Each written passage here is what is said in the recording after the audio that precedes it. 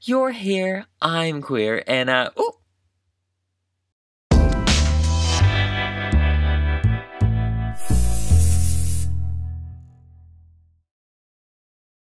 So like the Starbucks doll I made, this is another doll inspired by a food chain that I am obsessed with!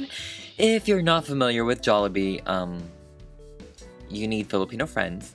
It is a Filipino fast food chain that started in the 70s, and they have multiple locations around the world. It's always so nostalgic for me since I grew up eating it with my grandmother, and I remember we would, like when we didn't have money, we would just order a plain white rice and also their gravy, so it'd be like, I don't know, cents or like $1, and I would eat that together. And you know, it was the simple times, but you know, my heartstrings.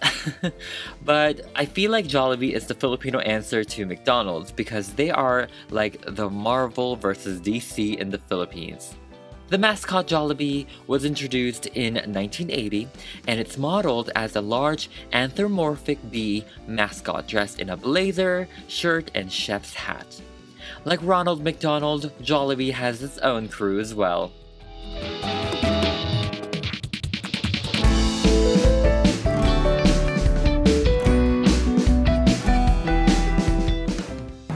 So here is Jollibee! Langhap Sarap! Oh my god. This is a new location in Vegas. So let's go. But let's meet Jollibee over here.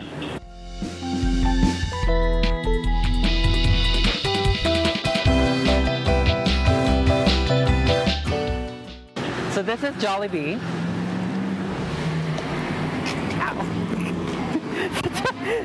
This is Jollibee. Hi.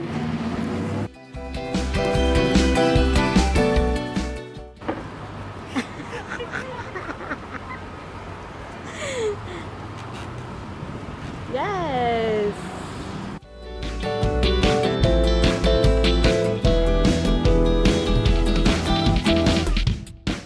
Let's go in. Welcome.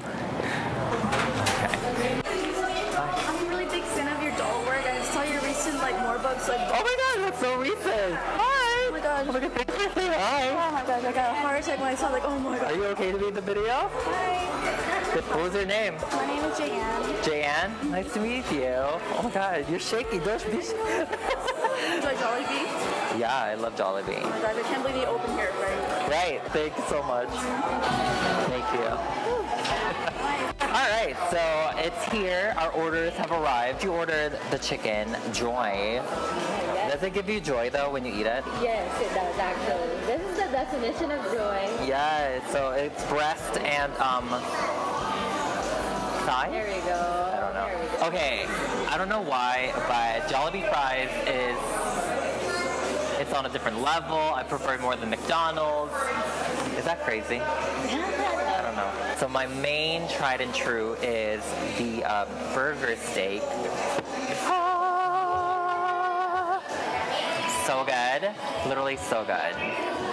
I don't know why, but it's really just so good. I took you guys here to Jollibee because I am making a Jollibee doll. If you haven't noticed, if you haven't read the title of this video.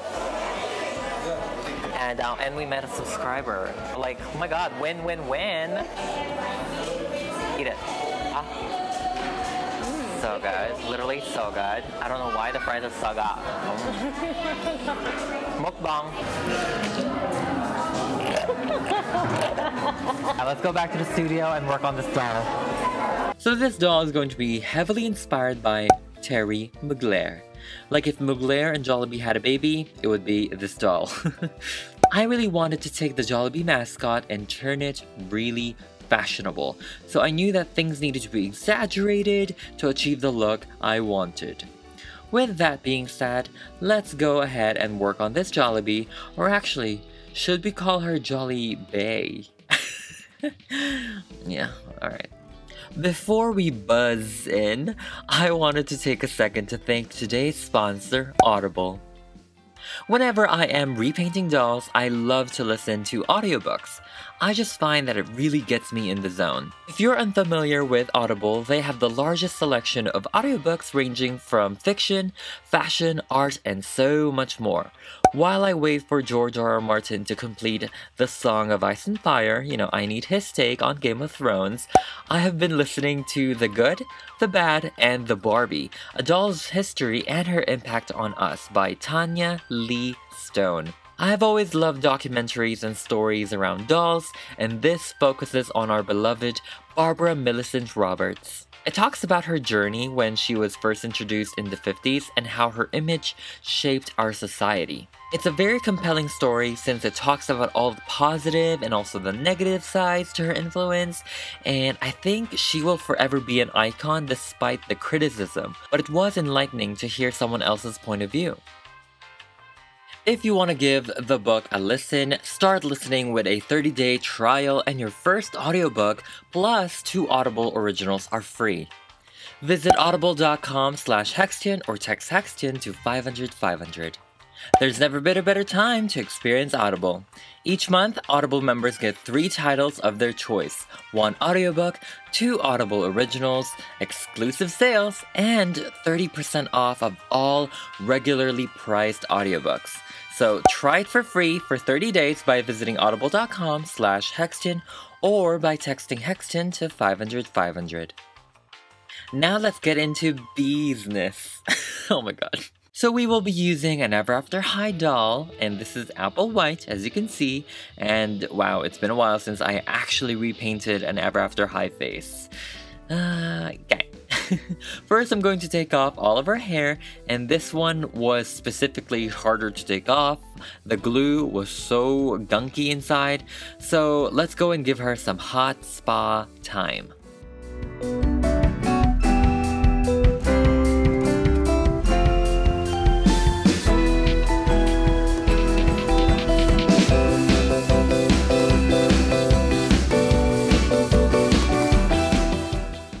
I used a needle nose plier to pull the hair out from the neck hole, and this is so gross because the glue is so sticky, but oddly enough, it is very satisfying. Now that her hair is completely gone, we can also clean off her factory paint using acetone or nail polish remover.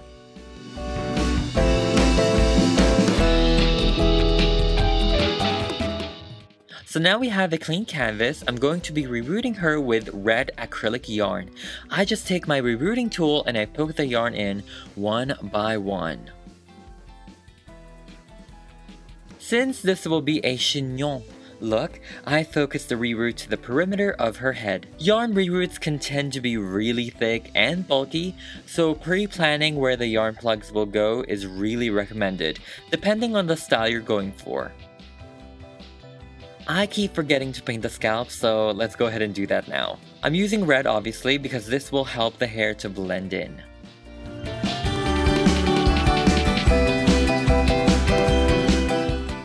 Now we have completed the reroute process, make sure to secure it in place with Fabri-Tac. This will hold all the yarn plugs in the hair since we will be doing some intense brush outs. Wait for it to dry for about a day and we can finally brush out the yarns. I use these 2 pet brushes, and I used the blue one first to separate the yarns and keep its length, then I moved on to with the brown metallic one to fine-tune the yard and make it really fluffy.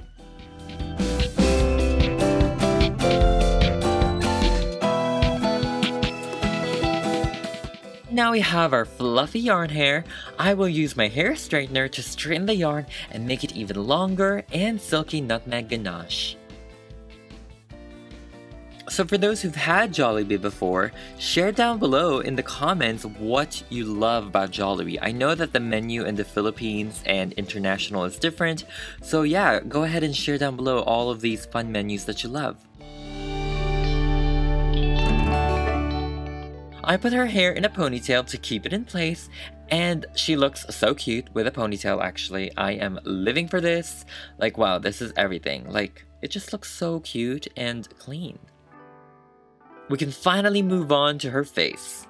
I used Derwent watercolor pencils to sketch out what I wanted for her face.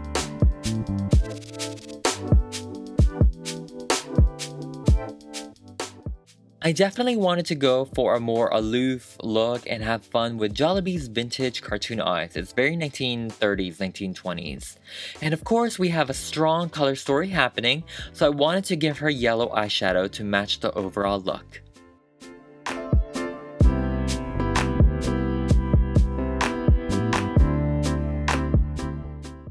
Jollibee had a completely pitch black eyes, but it would have looked really flat and it would have been out of place with the doll's aesthetic, so I went for a dark brown.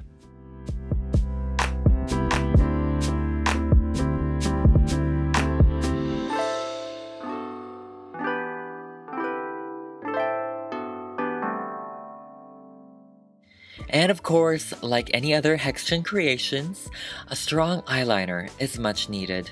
It needs to be strong enough to cut through a burger steak. Or actually like a yum burger.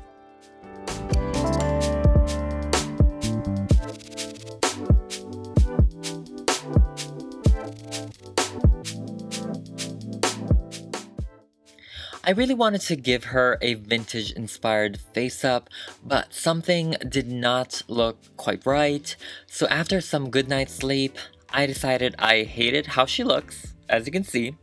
That's why I kind of rushed through this part. The face just didn't scream like the Jollibee I wanted to portray, and it also felt very flat despite my attempts of preventing that. I knew I couldn't post this and be oblivious to not looking right for me, so I had to scratch it all off and start from the beginning. This is the beginning. So again, let's go ahead and remove the face-up, and by the way, removing a custom face-up, at least the one I did, is much harder than the factory face. After a few coats of Mr. Super Clear or MSC, we are able to, once again, sketch out a face. This time I kept focus and I made sure to really pay attention to the details I'm trying to put in.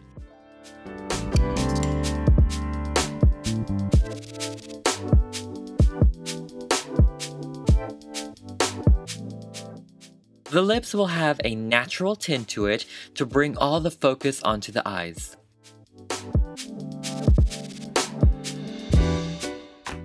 I decided to bring the yellow into her eyes instead of her shadow, and I thought that the monochromatic eyes looked really strong and it almost had a honeycomb vibe to it.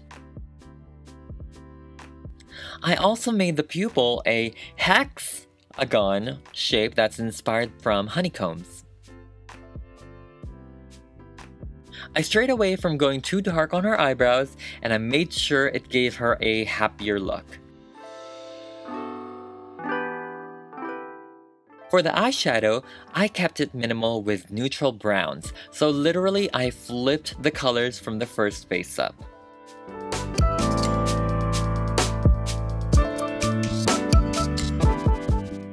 I'm almost halfway through and I'm already 100 times happier with this look. Like, I am very giddy and I love it so much. I use a white pencil to artificially highlight her nose.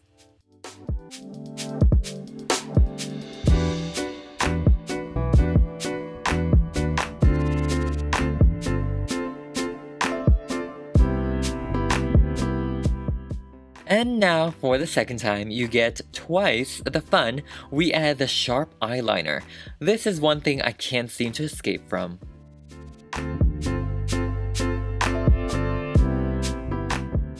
I didn't want to make her eyes look too heavy again, so for the bottom liner, I kept it dark brown. And now we start to build the blush on her cheeks, nose, and chin.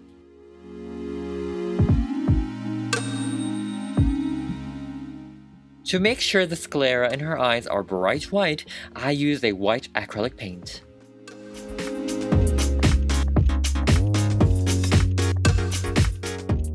Another effect I wanted to add was the aegyo eyes, or the aegyosal, which literally means charming fat in Korean. This is a beauty trend popular in Korea of emphasizing the bags under the eyes by contouring it. It makes the person appear younger and sweet.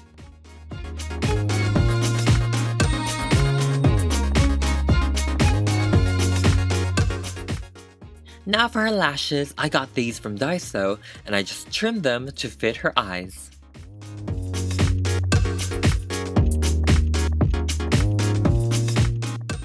After that, I just gloss up her lips with Sculpey Gloss Glaze. And now we have completed our second attempt at Jollibee's face, and I am so proud of it and happy I decided to redo her face up. She looks so sweet, yet fierce at the same time, and overall, the vibe is just so much better.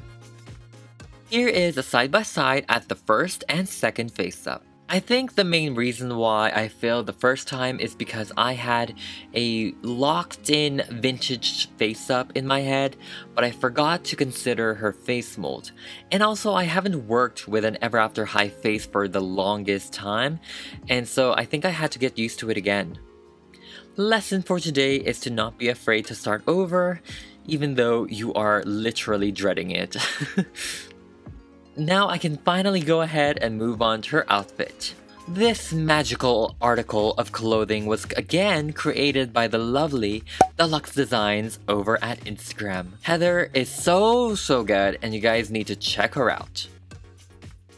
Let's work on her bodysuit and add the yellow stripes to it.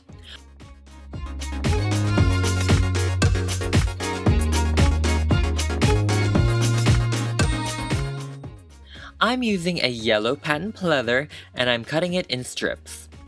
Then I'm just sewing it in place. And I know, it's shocking. Yes, I sewed this.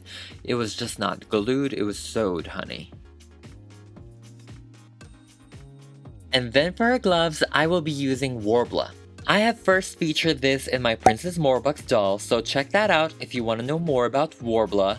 I think someone even commented that I will start to use it all the time now, or in every single video. And yes, you're correct. Well, as much as possible. But I just paint the gloves and her hand with white acrylic paint.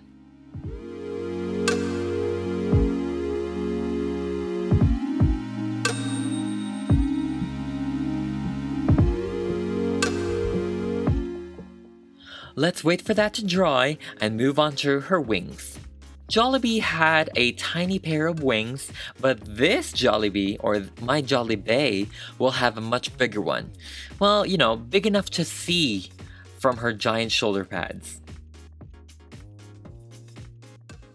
I just sketched out a design that I cut out and traced onto a matte plastic packaging, and I think this one is from a wig packaging of mine or something. I don't remember. But I just glue wire to frame the wings and make it posable.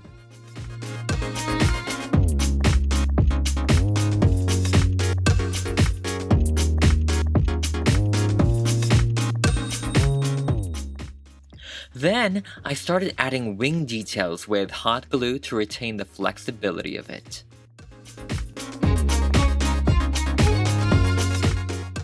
And we should have something like this. I tried to paint the frames black, but it looked like a hot mess, so we will be keeping it clear. And back to sketching. Now I am drawing the bee's abdomen, not hers, but the bee part, the bee's abdomen, and I really wanted this to be three-dimensional. So I traced it in cardboard and I cut two pieces out of it. Then I cut the ends of them on the opposite sides so we can combine them together. I then added more pieces to each fold to make the frame rounder. We should have something like this, and oddly, it has a floral look to it. It's like very futuristic.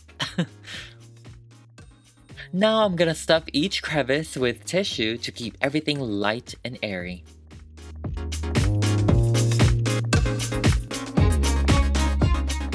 After everything is stuffed, I covered the entire thing with tape to blend it all.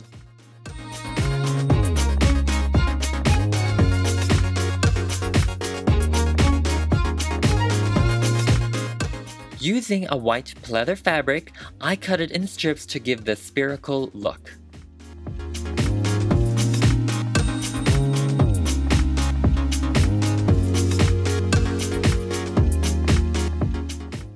after it's covered, we can finally paint it red and yellow.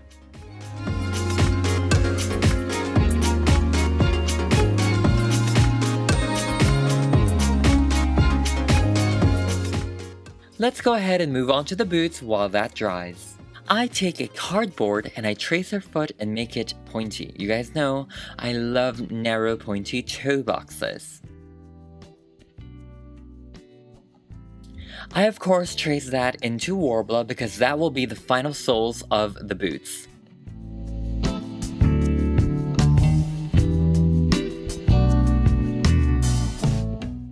I just heat the Warbler up and lay it against the bottom of the doll's foot. Now you just have to wait for it to cool down and it will take the shape permanently. Now using the same yellow fabric, I wrap her legs with the good sides facing in and I sew the foot area as close as possible. I know, again, so much sewing.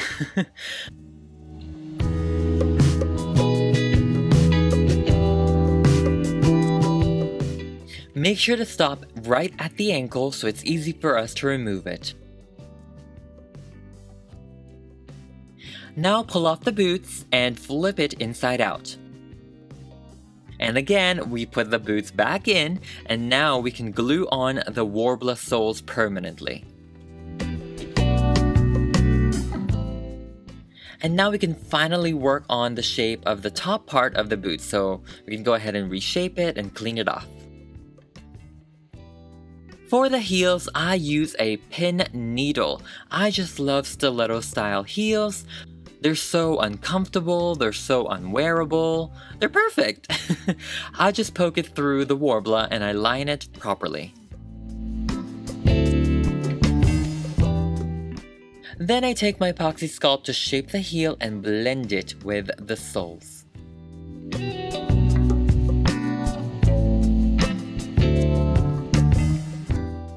After that cures, I paint the heels yellow and the soles, you guessed it, pula. That's red in Tagalog. And now we have completed the boots and it's very sickening house down boots. To create Jollibee's Chef Toque hat, I also used Warbler to shape the narrow brim parts of it, but like the face, this had 2 attempts. At first, I used epoxy for the top part of the hat. I thought it was gonna be really cute if I sculpted it, but it was so heavy. Like literally, if this falls into a glass table, that table would be 1,000,000 pieces. It's so heavy, like it's like a rock. So I decided to scratch that and go for the fabric part. And you guessed it, well, sewing again. I take a softer pleather fabric and cut 2 big circles out of it. I then sew it good sides to good side, and before completing the stitches, I flip it inside out.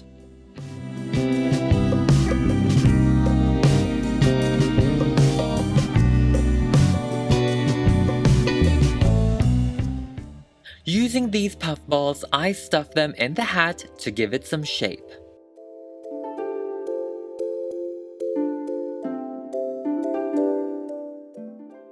Then I use a bunch of stitching to create natural wrinkles and folds for the hat.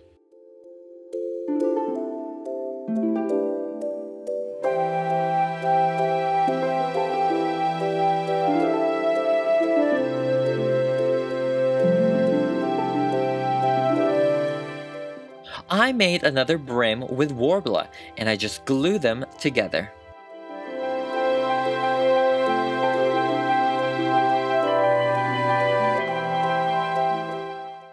We should have something like this.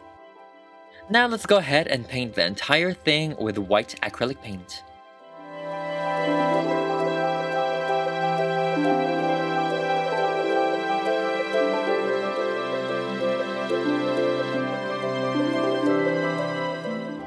For Jollibee's antennas, I used these pearl-ended pins that I bent and shaped before painting it red.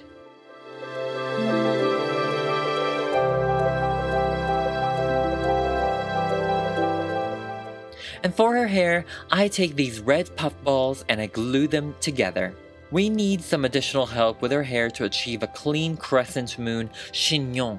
After we have this red caterpillar looking thing, I take some additional yarn hair I've made and I cover the entire thing with it.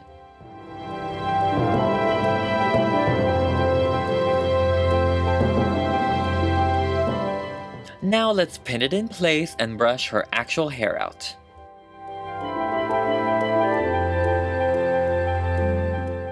As you can see, we achieved an exaggerated crescent chignon that is clean and visible from the front. The main goal was to make the hair visible from the front of the face, so we got that, pats on our backs. Now order up and let's dress her up.